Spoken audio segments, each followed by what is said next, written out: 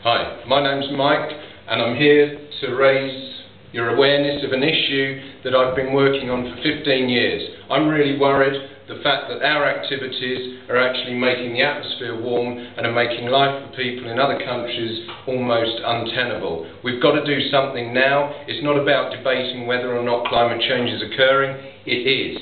Why is it occurring? Because our activities in the industrial north are leading to the rise of greenhouse gases, and this is what's happening. Some simple graphs. We've got carbon dioxide, most important greenhouse gas. We've got concentration and time, and we've got this little point here. It's called the Industrial Revolution. We're going along quite happily, and look, up. Methane. Again, concentration, time, little blip, Industrial Revolution, up. And lo and behold, temperature, time, Industrial Revolution, temperature goes up.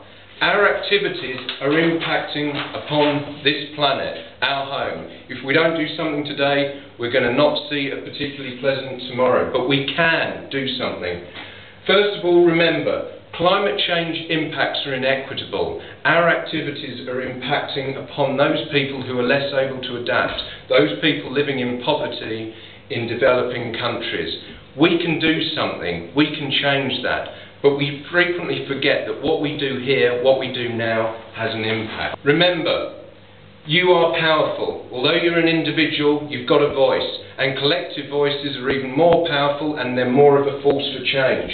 You can make a difference. First of all, just think about how you live your life, and think about that in the context of what impacts your life are having on other people. And remember, so importantly, that your government is even more powerful on the international stage. What your government does will affect the way or the future that we have.